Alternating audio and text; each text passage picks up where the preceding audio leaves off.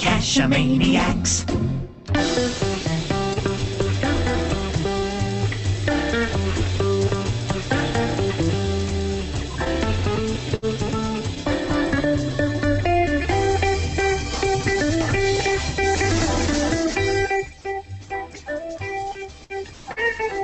GeoGearHeads. Hey, Cache-a-maniacs, this is Will I Be Ready from Northern Lower Michigan. Just wanted to thank you guys for the show. Head Hard Hat, love the videos on YouTube. You guys are doing a great job with this. Keep it coming. As a new guy getting into the sport, I really appreciate all the good info. Thanks. Have a great day. You're very welcome, Will I Be Ready, and thanks for that feedback. I'm Daryl W4, back for the 48th edition of the GeoGearHeads, as usual, with the Bad Cop. This is our 7th Randomize show, and the drawing for some great gifts. We've got a packed show this time. And to kick things off, we've got one quick correction before we dig in. In the last episode, Head Hard Hat incorrectly referred to a Samsung ad as having been from Apple. We'll include a link in the show notes to that humorous Samsung video on YouTube for those who might not have seen it. Yeah, it was quite amusing and well worth a little chuckle. But now we're going to do something very unusual this time, and that's we're going to do back-to-back randomized shows since we've received so many comments thanks to the drawing this week. So next week we'll have the 8th randomized show, and you can still call in comments and questions, tips, or just about anything else that you'd like to that 206-350-3647. You can email them to geogearheads@cacheamaniacs.com or drop us a comment through social media outlets. And we even set up a new profile on the new cacheface.com for those who are on that service and want to give it a shot. You know, I've been messaging with the developer of Cacheface, and we hope to get him on a future show. So all of those who submitted their feedback for the show, whether it makes it into this one before we break or not, it has been dropped into the box, and their names are in the drawing there they are, for the Magellan Explorers GC, the GeoMate Junior, caches, and several other great gifts for geocachers. We'll have that drawing after we've tackled the feedback on the previous shows. So, let's get into our first comments. And our first one actually comes from Lafitte FL of Florida, and that came to us via email, and he wrote in, you recently had VW. Actually, I think that's supposed to be WV Tim, wasn't it? WV Tim from West Virginia. Yeah, right. Okay, so WV Tim on Beta episode 41. His gadget caches sound great, but I never figured I'd get near them. Then came Hurricane Sandy, heading to upstate New York for Thanksgiving with the family. We decided it best to avoid New Jersey and went up through West Virginia on I-81. We spent a couple of nights there, and remembering his caches were in West Virginia, I wondered if any were close. Turns out the library, GC2WCV0, was right next door to our hotel. Next morning, we did this gadget cache. It was amazing, really well done. We knew we had to get a few more. That same day, we did gadget cache, GC333J2, featured on your show. Widget, GC2WX5B, was also awesome, and 2 of his non-gadget caches that were also pretty neat. Thank you for having him on, as we'd never known about his caches. I can highly recommend them for anyone nearing the area. How cool is that? Hurricane Sandy actually helped somebody find a great cache. Indeed it was, and you know, I'm jealous because I want to go hit some of those caches myself. I do too. And I'm right here in Seattle near Dayspring, and I still haven't found his caches. But talking of Dayspring, WV Tim, hey, we just talked about him, of West Virginia, said via email, love GeoGearhead Beta.46, totally tubular with Dayspring, but you knew I would. The man knows his stuff and really does think outside the ammo can. Great show. He has some great ideas. Just to give you an update, since the show several weeks ago, my home DVR is filling up. Why, you may ask? I'm not getting any time to watch TV. I spend my nights sending out plans and answering questions on gadget caches. I'm having a ball sending out plans and pics of some of my caches for others to build. I've had a lot of cachers take me up on the offer to provide some details on how to build a couple of the caches we talked about. Thanks for having me on your program. And WV Tim, it was our honor, to be honest. It was, and I'm hoping that some of those people that he's writing to are in this area, and we'll get some of those type of caches out here. And I'm secretly hoping they're on the West Coast. Well, yeah, some of them can be out there too. Okay, good. We could have everyone all over the world start entering those in, and I'd love to see a lot of that kind of stuff. I would Now, too. one of the things that I really would like, though, is for more different types of caches. So if you know someone who's doing something really interesting, like I saw a video today on building your own cryptex cache. If you know someone who's doing that kind of stuff that you think should be on our show, drop us a line and we'll get in touch with them and see if they'd be interested in joining us. Actually, Daryl, I'm thinking of building a cryptex cache this winter. As soon as Christmas is over and I've got some time to sit in the shop, I was going to start putting one together. So I'll let you know how that goes. Yeah, that'd be great. Now,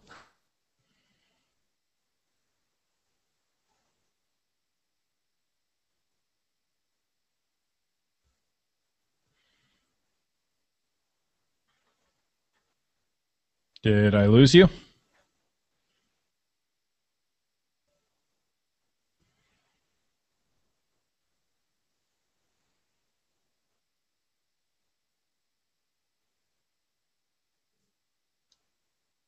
all right, I think we're back up, but I don't really see anything. Is everything working for you over there? I can hear you. Can you hear me? I can hear you. Can you see me, though? Yes, I can see you twice. Okay. You still have a second session as you're starting to take a breath and you pause. Oh, nice. And it's telling me a mic is hardware muted, so we've got something weird going on with Google Plus tonight.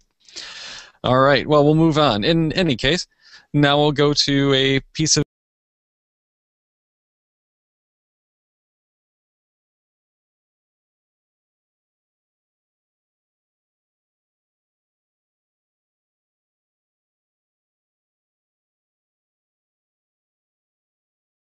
to set up a multi-cache of 3 or more legs. At some point, you could have an NFC tag give the final coordinates to the cache. Others would still be able to finish by following an alternate set of clues, so everyone would get to stage 2 and the NFC-capable cacher would go directly to the final, while everyone else would go to stage 3, 4, etc., before getting to the final. Just an idea that occurred to me while listening. That's a great idea. I'd love to be able to try that. I've got to get some NFC tags and start playing with them. Well, and that is a common way to handle things like chirp caches out here. So it is kind of a proven technique and definitely a great way to turn off. Now, Look for Geo of Richmond, Virginia, said via email, on Election Day, mind you, I just finished listening to your Randomized 6 podcast about finding containers and good hiding spots, and I thought I'd tell the story of when I almost stole my own cache by accident. Oh, I got to hear this. Back in 2004, when I visited my nephew in college, about 300 miles from where I was living at the time, I hid a few cache containers around the town for his fraternity to use as scavenger hunts, team building events, etc. Because they were specifically for their use, I didn't register these on geocaching.com. A couple of years after he graduated, I found the fraternity was no longer using the caches, so I contacted a local cacher and told him he could adopt them and publish them if he wanted to. Fast forward to this fall when I went back to a football game. I used a zip code search on geocaching.com to pull up a map of all the geocaches in the area and didn't see any icons for my caches, but thought it would be fun to see if any of them were still around. Lo and behold, I did find one, and since it was a micro, I decided to reuse the container and put it in my pocket. When I got back to the hotel room, I opened it up to see how the log had held up after all these years and discovered it was an active cache. It was then that I found out if you're not a premium member, those caches won't show up on the maps. I had to make a special trip back out there to replace the cache. I think I'll spring for $30 before I make my next trip out there. Yeah, there are some tricks around that, but you have to have someone give you the code to, the URL actually, not a code to get into the logging for that. So it is possible, but yeah, that's one of the things that's kind of a little bit freaky if you don't have that premium membership is you can get caches that don't appear. So especially when you're trying to hide, that's when it really gets bothersome to me.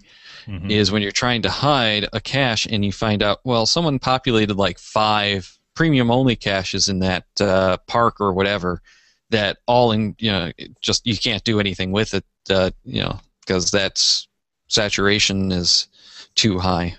Yep, exactly.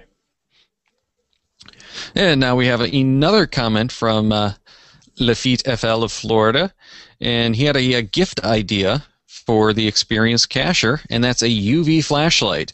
He's noticed that caches in his area are popping up which require a UV flashlight to find the chords to the next stage. This is an item most cachers probably don't have in their cache bag until the need arises, and they aren't very expensive. Mm-hmm. And that is true. You can get some cheap ones, but if you want to get a good one, they can get pretty darn pricey. I've got a Streamlight that I really like. That's actually a multi-use flashlight with a couple of different wavelengths, and that is something that you do have to watch out for in some cases. The UV wavelengths are too long, I believe it is, and they don't fluoresce a lot of the things that require the UV light. So there's a few different wavelengths, and that can be a concern. But if you're just getting one of the cheap ones, you should be okay. But I like having the multiple wavelengths in mine, because one of the things I do is I turn it to the brighter, the closer to a whiter light when I'm searching for the cache, because it does a nice job of lighting up the area without turning you night blind. I gotcha. And you're probably only going to use a true UV flashlight, 2, maybe 3 times? If finding caches. So, an inexpensive one it will probably do the trick. I don't have one personally. So if anybody wants to send me a UV flashlight, I'd be okay with that. You need to put together like a Amazon wish list kind of thing and let people start buying you gifts off of it. There you go. Well, continuing on this feedback train, JR and Juju of Roswell, New Mexico. There's a place I need to visit. I love your show and GSAC. I back up my GSAC to Dropbox. That way I can use it on multiple computers, and the secure backup is always available. And you can also back up to Google Drive if you have that. So great tip. Yeah, there's a bunch of different services, and we might want to do a show at some point about ways that you can use Dropbox alone. One of the things that we do for the show is move our files around through Dropbox, and it's shared directories. So if you had multiple people that you wanted to share your GSAC files with, you could even set up that kind of stuff that way. So there's all kinds of cool things that you can do with Dropbox, and it's well worth checking out. Yeah, I use Dropbox to share Pocket queries with friends of mine who don't have a premium account.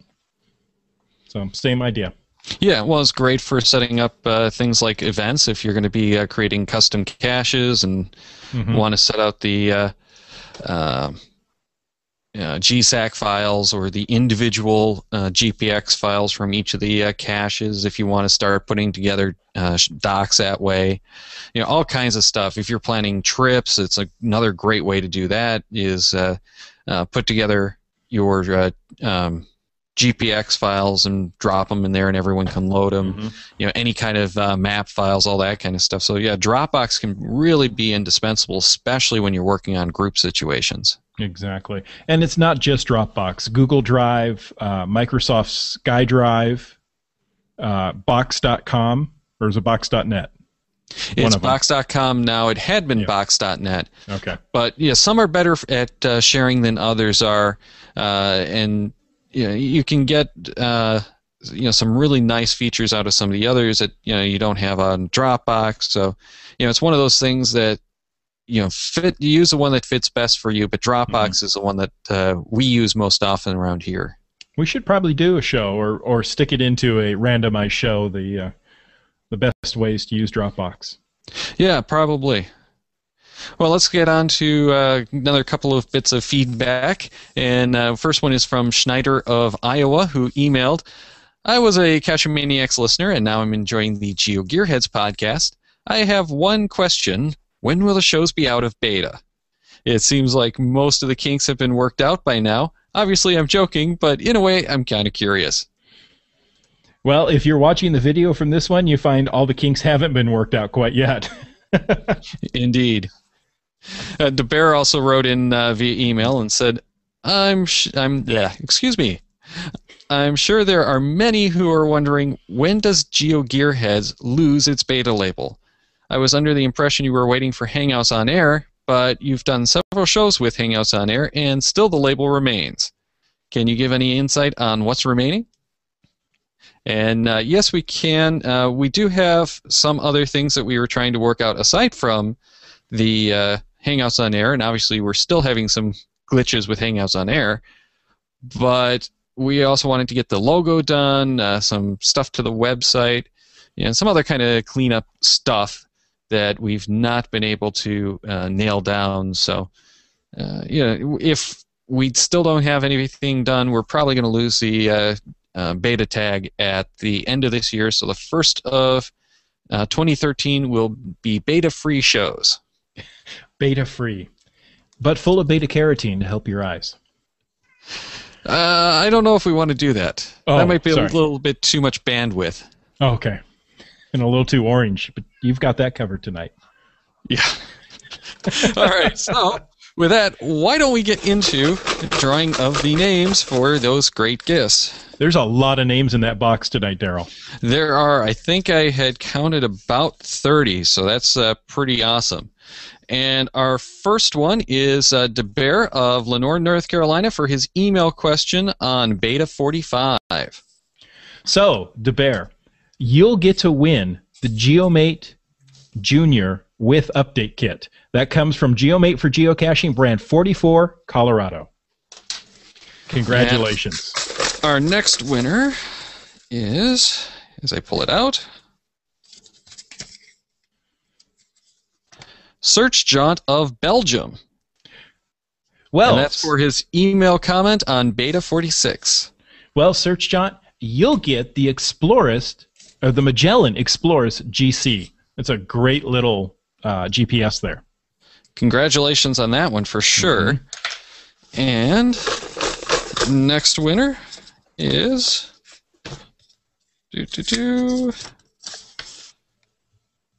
oh, of course it has to be a hard one to pronounce. Raft, Y-R-A-F-T of Arizona, for his email feedback on Beta.44. And for that one, you'll get the GeoMate Junior large log cache. I'm kind of jealous because I like that one. It's a good-looking cache. I mean, it's one of those that you're going to put out, and people are just going to simply overlook it. Yeah, but I wonder if in Arizona he's going to have the right kind of territory to actually hide that. He might not have the right kind of wood. Yeah. All right, so for our next one, it's Nighthawk 700 of Baltimore, Maryland, with his voicemail feedback on Beta.44. Well, Nighthawk 700, you get the GeoMate Gnome cache. That's one I've been really looking forward to, actually. Now, if he moves that cache around, will that be a roaming gnome? I think it would be. Yeah. Just don't put it on the page because you might get sued. All right, and our next one actually goes to someone who just won one, actually. It's the Bear of Lenore, North Carolina, again, for his voicemail feedback on Beta.44. Wow, he wins two? He wins two. See, that's the advantage of actually calling in multiple times. So what's he going to get? He gets, from the Cache-Maniacs, that's you and me, Daryl, the 1800 milliamp hour USB battery. That's a very cool one, and everyone that got one of those earlier on, because we actually gave some of those away initially, really seemed to like them. And now, No Name Yet 202 of Huntsville, Alabama, got the next one from his voicemail comment on Beta.46. And No Name Yet, we should give him a name, shouldn't we? I think his name is going to be 202. Oh, No Name Yet 202. He's half of 404. He also gets an 1800 milliamp hour USB battery. Alrighty, and now, hey, we just had this fellow on the show with his comment is TNT of Bentonville, Arkansas. But this one's actually for some email feedback back in Beta.44. Well, great. He is going to get one of the trackables and some puzzle pieces from the 2012 geocaching block party. Well, that's pretty cool because I missed that altogether. And our next winner is Lafitte FL of Florida for his email feedback on Beta.44. And he had more feedback just tonight. Indeed, he did. Lafitte FL is going to win a 2011 Daryl W4 and Firefly 03 Geocoin. I assume you haven't logged those yet, Daryl. No, they're unactivated. They're unactivated. Okay, good. And they do have the glow-in-the-dark Firefly butt. Oh, nice. One of the features that a lot of people like. All right, well, I'm beginning to think that our box is a little biased here because DeBear gets another prize for his comment on this edition of GeoGearHeads. Oh, if you give a lot of comments, we'll pay you for those comments. Devera, you are also going to get a 2011 Daryl W4 and Firefly 03 glow-in-the-dark Geocoin. And our next one is Haikuin of Orlando, Florida for email on Beta.46. And Haikuin wins a Cache-Maniacs limited edition Geocoin. Now, that one is a black Geocoin. That's a really nice, high-quality limited edition. The limited edition is the copper Geocoin. The black ones are the regular ones. Oh, sorry, I missed that. Copper Geocoin. Copper, yes. All right, next we have JR and Juju of Roswell, New Mexico for their feedback on this episode. On this very episode, I read it. He gets a Cache-Maniacs Geocoin. Oh, they, since it's JR and Juju. Exactly. All right, and for our last winner of the evening, we have Nighthawk 700 again for his email comment on Beta.47. And he also wins a Cache-Maniacs Geocoin. Well, but awesome. We got we're all winners. Yeah, we got a lot of entries and a lot of people who actually got some prizes and a couple of people who got a lot of prizes. Well, it pays to vote often. Yep. Vote early and vote often. That's what I'm vote early, vote often. There you go. And everyone who did get a prize today, make sure to email us at geogearheads@cachemaniacs.com as soon as you can. I think the cutoff is 2 weeks. I'd have to double check on that. But email us as soon as you can with your mailing address so we can get the prizes out to you. Or in some cases, actually pass the information along to whomever is going to actually be shipping the prizes. Exactly. If you don't, we'll just send you an email photo of the prize that you could have won. There you go. That's a good way to handle it. All right, so let's get back into the feedback. And we're going to go back to No Name Yet 202 of Huntsville, Alabama for his comment via email, which was, I was wondering if you could go into some detail about the different stats generators out there. I've seen FineStatGen and BazGen for GSAC, as well as mygeocachingprofile.com. And there's some freestanding programs like CacheStat. Are there others? Which do you use, if any, and why? Now, one of the things that I will note, though, is CacheStat is Windows only and needs the .NET framework. So that is a Windows program, standalone program. But that one is out there, and the one that I've actually used a few times for cache stats is the GC Statistics, which is a Linux, Mac OS, and Windows app. But really, since they've started putting that stuff into geocaching.com on the premium package, I haven't touched any of those. Exactly. That's the same with me. I was using FineStatGen, the macro for GSAC. And in fact, I see a lot of people still using it. It gives a little more detail than the geocaching or Groundspeak stat generators. But, for the most part, I'm happy with the one that comes through the premium membership. Yeah, definitely. And I have played a little bit with that mygeocachingprofile.com, which does use the live API and has some really cool information. And I do like playing with that. It really seems to be in development still, and I'm looking at some of the cool new features that it's coming out with. and I'm really looking forward to playing with that one more as it develops. But it does have some useful information, especially when you're looking at more specific types of things and trying to compare it with other people, including your ranks overall. So that is a nice one to play with. And I've played with all of them, but I end up going to the one at the website because you don't have to do anything more. I was going to say, I don't know that you played with all of them, because I'm sure there's a bunch of them out there that we've never even all the ones that we mentioned. There you go. Okay. All the ones we mentioned. That's the all of them. That's the subset I was working with. Okay. That works for me. Hey, GeoGearHeads. This is Andy Lehman from Northern Indiana, and my question is for the Randomize show.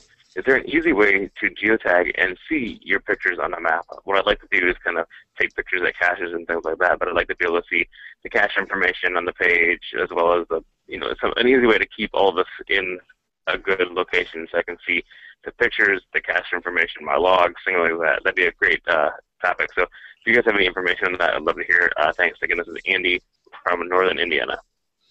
Well, there's not anything that I can think of that would make this really quick and easy. The tool that really was probably best at this was the GeoJournal Mac app, but that one has been abandoned. The last release was March 7th of 2008. So that one was pretty darn old, and I don't think it supported geotagging at that point. But that does pretty much everything that he wanted to do. There are some other tools out there, like EveryTrail, that will let you put the stuff together. There's a bunch of apps for iPhone that I've seen that let you put together like travel journals, so some of that stuff might work. But as far as getting stuff automated, I don't really think I've seen anything that will do it automatically. I haven't heard anything that will do that, so we're going to have to come up with something. Yeah, maybe that's a good tool that someone could come up with. Again, another use for the API. Log your caches. I would think that if you could either upload or attach your photos, maybe through like even Flickr if they were geotagged already, you can match the information from that through the cache log information, though that might not really work because you don't have the times and everything. But Could you do them as multiple overlays on a Google map?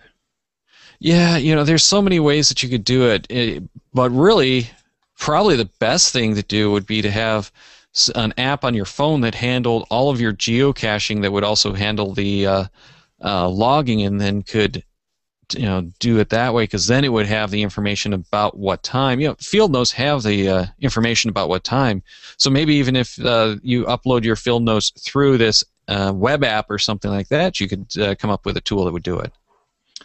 It's possible. That's a good one. So yeah, if you guys know anything, you got to let us know. Send us your feedback, and let us know if you have a way to do what Andy's looking for. Yeah, it might be a good one for a developer to take on if they really have some time and wanted to try hacking something that's pretty cool.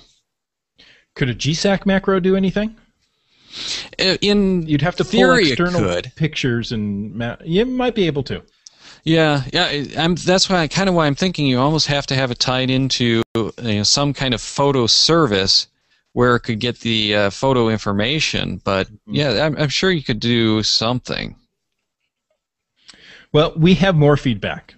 So let's jump to Ed of Hertfordshire, UK. I have a technical question for the next Randomize show. I want to know how the geocaching.com website works out the current location of a trackable from the TB's activity log. You would think that it takes the events in chronological order, but that doesn't seem to be the case for my TB called Cat's Friends-Lucky. That's TB4999F. The website says that it's in a certain cache. Let's call it Cache A. To save German pronunciation embarrassment, and thanks, Ed, I appreciate that. And indeed, the log says it was placed there in April. However, in May, someone moved it to Cache B without ever having it logged out of Cache A. And on the same day, it was logged out of Cache B. I would expect the TB to be in the hands of the person who logged it out of Cache B, but it's not. So, if you followed all of that, can you, or any of your listeners, explain why the trackable is still showing on geocaching.com as being in cache A? Is there a bug in geocaching.com code or some hidden logic that I just don't see? And by the way, the most recent Discover log seems to indicate that the travel bug is not actually in cache A. Thanks for your help, and if you can shed any light on this. All right, you might want to go back and check out Beta episode 15 when we talked with Mountain Bike about travelers. That might give you a little bit of good background, but there's several ways that I can think of that this might become an issue. One of which is when you place your logs on geocaching.com, they're displayed in date order that the log was said to have been submitted, but not the actual date it was submitted. So it could be that someone went and logged after the with an earlier date after the person who said that they dropped it in the right cache. So that's probably what happened, is my guess, because it doesn't take a whole lot to get that mixed up when you're going through that kind of inconsistencies with dates. Right, and that's a very logical explanation. Odd though that somebody picked it up and logged that they had it, yet it's still in the first cache. It is, but it's not that. That's not that bizarre, because I don't know if there's really a way to go back and look, but if you did, I'm thinking you'd probably see that someone somehow moved it, and there used to be a way, and I don't know if it still is available for the owner, and I thought for the cache owner to say move to the last location. So if the cache owner thought it was in the cache, or thought it wasn't in the cache, and had checked on it, he could go and actually move that, but I think they might have eliminated that, and now it's only available to the owner of the traveler, not to the cache owner, and the cache owner only has the option to mark it as missing. And I didn't have any travelers in any of my caches that I could check that out, and I didn't bother to go back to even see if I still have the option to move to the last known location.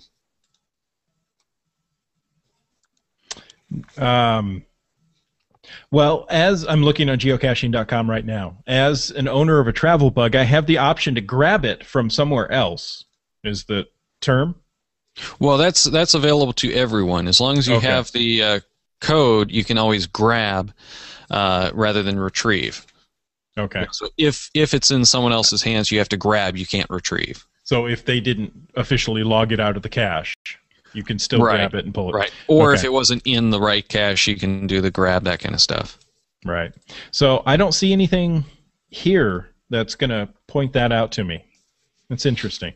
Yeah, there's a number of different scenarios I can think of, so I'm not really sure which one's which, but to me the most probable is going to be that logs were submitted out of order with the correct dates for the actions, and it just got bumped into the wrong spot because someone logged it with the right date with an earlier date on a later date.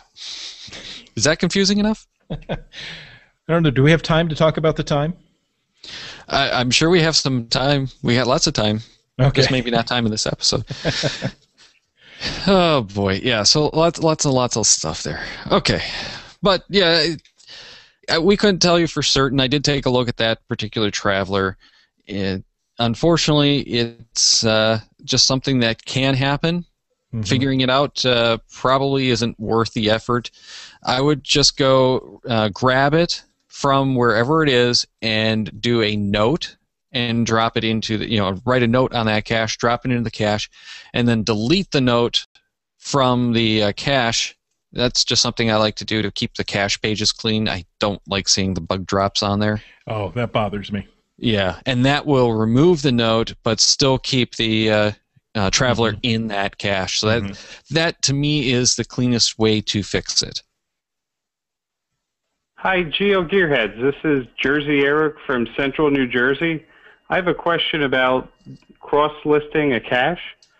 I'm curious, do you or your listeners who hide caches on geocaching.com cross-list them on other sites such as opencaching.com, always, sometimes, or never? I personally always cross-list the caches that I hide because I consider it additional advertising for the cache. My rule of thumb is to list the new cache first on geocaching.com until it has an FTF. Once that cache has an FTF on geocaching.com, then and only then do I list the same cache on opencaching.com. My reasoning for cross-listing is that there could be someone out there who was just introduced to caching through opencaching.com, perhaps through its free smartphone app. And for me, it's so easy to submit the cache on opencaching.com, either by importing it from the gc.com listing or entering the cache manually using cut and paste. Thank you. And remember, don't step in the mud. Yeah, I guess you never know what's in the mud. Yeah, so I actually don't usually cross-list. If I do a cache on one of the other sites, I do cross-list it because around here we just don't get much traffic on anything but geocaching.com. Mm-hmm. And one of the reasons I stopped doing the cross-listing is there are a number of cachers around here who do actually watch those other sites. However, if the cache is cross-listed, they won't find it, period. Interesting. Yeah. I have cross-listed a couple of my caches, but it's when opencaching.com was new. Yeah, let's give it a shot. Let's see. You know, the cache had been found, you know, let's say 25 times by geocaching.com members and maybe 2 by opencaching.com. So I stopped cross-listing. Yeah, it's not something that I found really helps all that much. However, around here, it's not going to get listed or get found more than like once or twice if it's listed on anything but geocaching.com. So I just don't really do it. You know, I want to do it, but unless it's something really interesting, I don't cross-list anymore. I want to kind of drive traffic to those sites, but it just seems to be a losing battle around here. Yeah. I like opencaching.us for their different types of caches that aren't available on geocaching.com. So I'll use those. Yeah, I definitely like that. I have done the virtuals on .oc or .us. Mm-hmm. Yeah, the North American site, because it is something that you can't do anymore through geocaching.com. And I hate to say it, but I don't like challenges. Yeah, I want to like challenges, but it just seems like it's such a wreck that I don't want to even try to set one up. And I just did a challenge, a week ago maybe, that's been there for months. I couldn't tell you how long exactly, but it's been months.